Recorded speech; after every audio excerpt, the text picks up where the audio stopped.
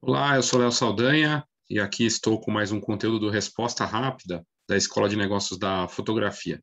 É sempre bacana poder mostrar um case quando o profissional ou a profissional se adapta e busca alternativas e consegue um resultado que é tão bom que se torna um novo produto.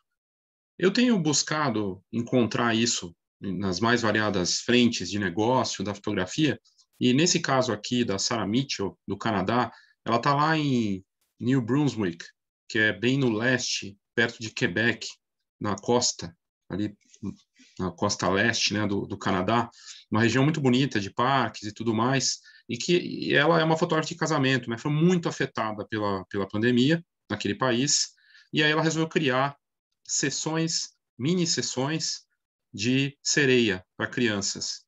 E isso foi um sucesso lá em New Brunswick, que é uma cidade ali, uma região que tem, com as cidades em torno ali, dá uns quase 800 mil habitantes, e bem interessante a história toda da Sarah Mitchel, porque é uma fotógrafa que acabou tendo esses cancelamentos e teve a ideia de criar a sessão de sereia. E aí você vê que ela está assim, primeira questão, a venda da experiência. A venda da experiência não é algo, não é para ser algo complicado. Tem que ter uma ideia, pensar, buscar isso, algo que ela acredita, que tem a ver com também a infância dela, que ela gostaria de passar por isso, imaginou que seria interessante para as crianças. Sessão de sereia, a gente viu aqui no Brasil, tinha a coisa do sereísmo, na época da novela, da Globo, que passava, e muitas mulheres fizeram esse tipo de sessão, mas para criança o apelo é de sonho, né? Então, muito feliz a decisão dela de começar a incorporar essa sessão. Resultado, lotou sessão, deu tão certo que virou um produto para ela. Aí, claro, está avançando a vacinação lá no Canadá, um país que tem, se não me engano, menos de 40 milhões de habitantes, é um país muito menor, né, do que o Brasil, mas que também foi muito afetado pela menor em população, né, porque o território é gigantesco, mas foi muito afetado pela pandemia, e aí ela teve que buscar essa alternativa. E deu tão certo que vai virar produto, como eu já disse, vou mostrar aqui mais, mas primeiro eu queria mostrar a matéria desse jornal, o Global News lá do Canadá. Olha que bacana essa matéria. Tá em inglês, mas mostra ela trabalhando. Olha que interessante. When COVID happened, I lost a lot of business. When the shutter closed on Sarah Mitchel's wedding photography bookings after the pandemic hit last year, she, like many businesses, pivoted. Big smile at your fin. Only for her, it was also to realize a childhood dream. If this was around when I was a kid, I think I would have just been over the moon. So I'm happy to bring this dream alive for the other ones.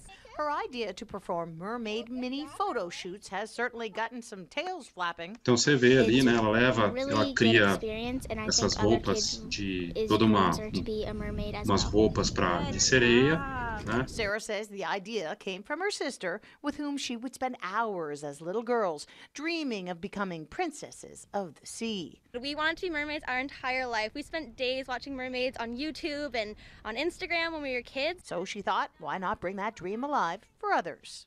They live in water. Sarah has now been booking mermaid photo shoots in waves with adults and kids of all ages. We bought one tail and then bought a second one, and it turned out to be a sold-out summer, and we're looking at a second sold-out summer. As COVID-19 restrictions loosen into the summer, the tide is starting to turn, and Sarah is now seeing a resurgence in the number of wedding shoot bookings as couples are rebooking their nuptials.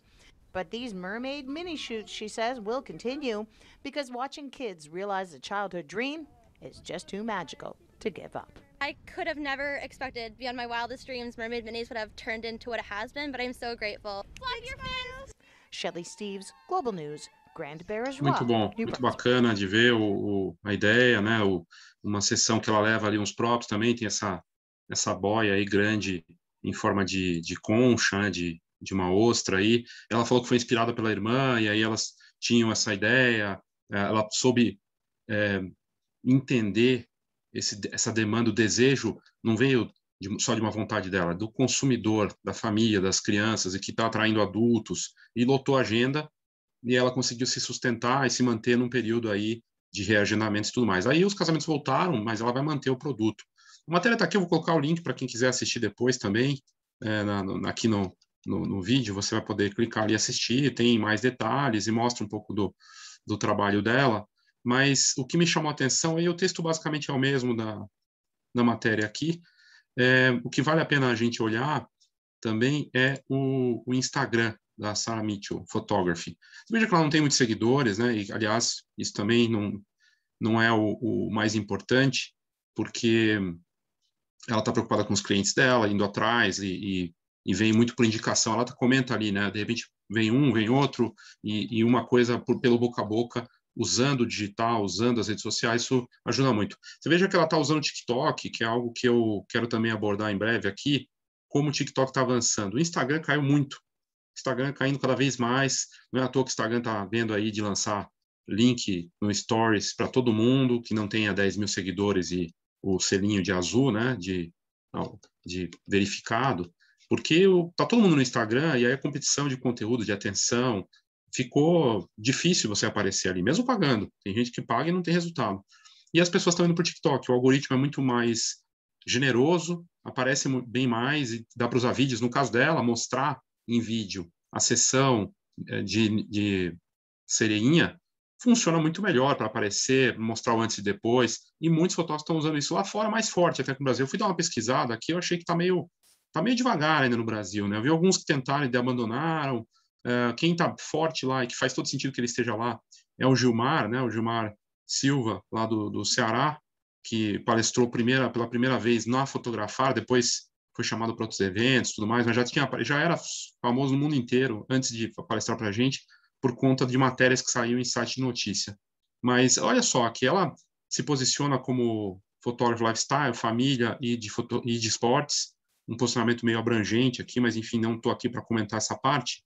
E ela está vendendo experiências, sessão Harry Potter, criando coisas, né, casal, né, e coisa e tal. Mas o que chamou a atenção realmente é aqui esse que é o Instagram. Ela criou um Instagram só para isso, para um projeto, é uma boa ideia, né? Então você criar um Instagram só para esse projeto, ligou lá com o Instagram principal dela, explica tudo que tem, então fala dos agendamentos, como é que funciona, pode ser aniversário, né? Ela faz outras coisas, e tem as camisetas, ela está, acho que, vendendo os produtos também, e ela mostra como é que funciona. Aqui é a matéria do Global News, ela colocou matéria vende, matéria notícia, autoridade, né? Buscar e mostrar isso, e ela está usando. E aí ela mostra os trabalhos que ela fez, essa boia aqui, que ficou bem bacana, né? Então, e aí o menino com a mãe, super legal, assim, uma bela ideia, ela explica do produto, o que ela está fazendo.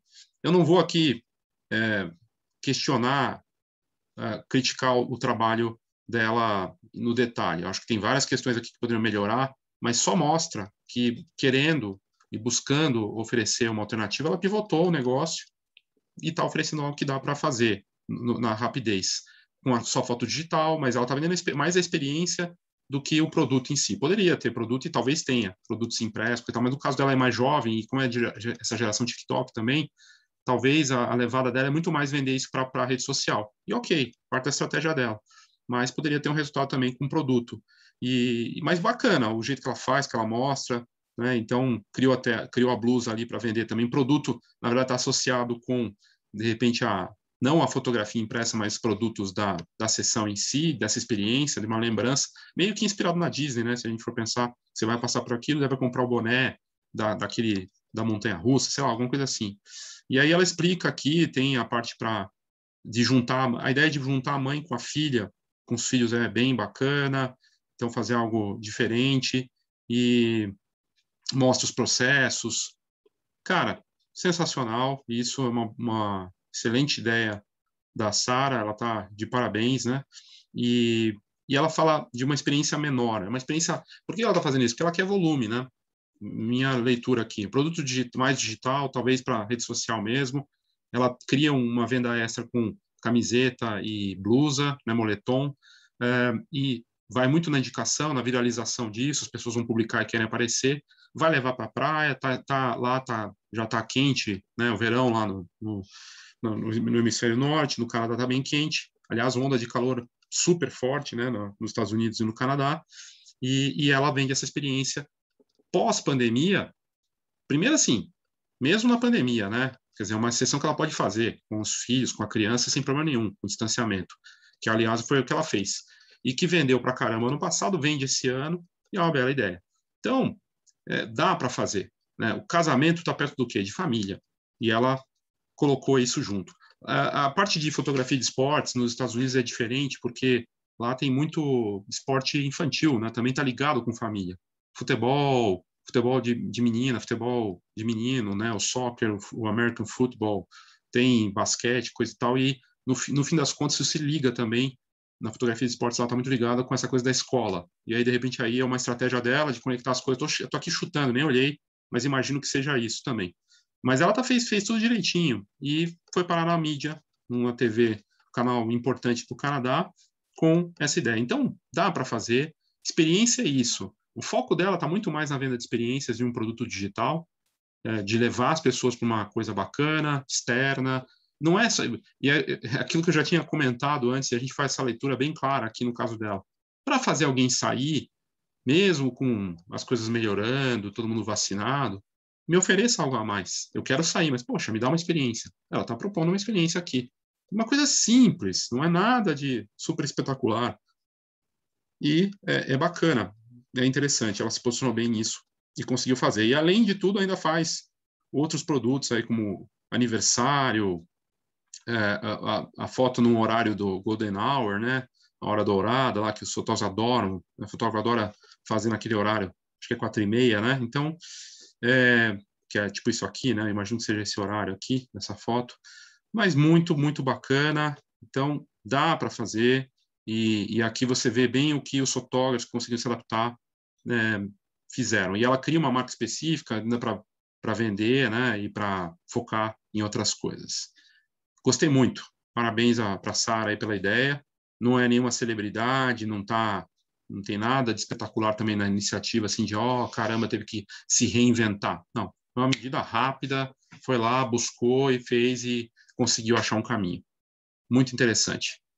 É isso, obrigado e até a próxima.